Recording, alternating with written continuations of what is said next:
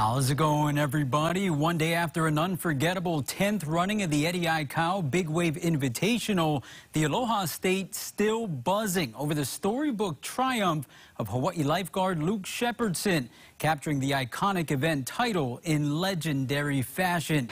Epic 40 to 50-foot waves rumbled at Waimea Bay on Sunday as a 27-year-old North Shore native who spent the day between heats on active duty, keeping spectators safe and patching up fellow competitors, used his break time to claim perhaps the most storied big wave surfing event in the world.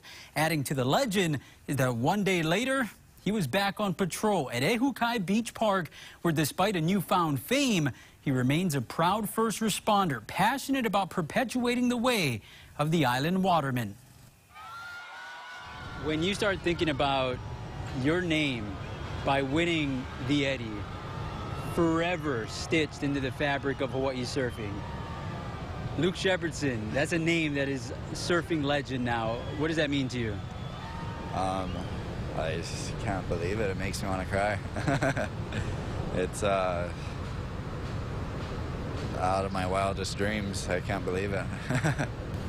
I am super humbled and super honored and try to live up to the legacy of all the guys before me, to surf in the Aikau and perpetuate his legacy as a lifeguard, and riding big waves and being in the ocean, being a waterman it's what I live for.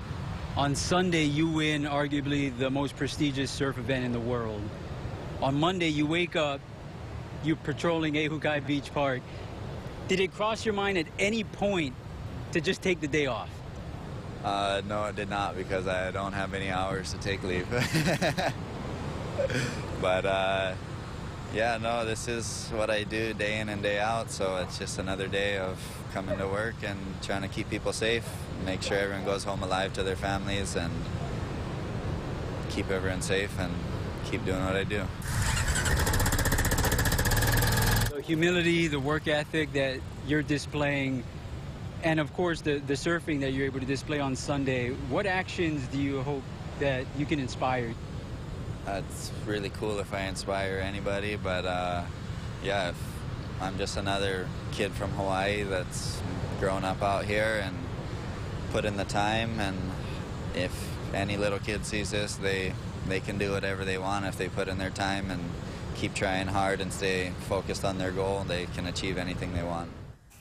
Awesome. Now, to learn much more about the proud father of two, be sure to read Christian Shimabuku's article at KHON2.com.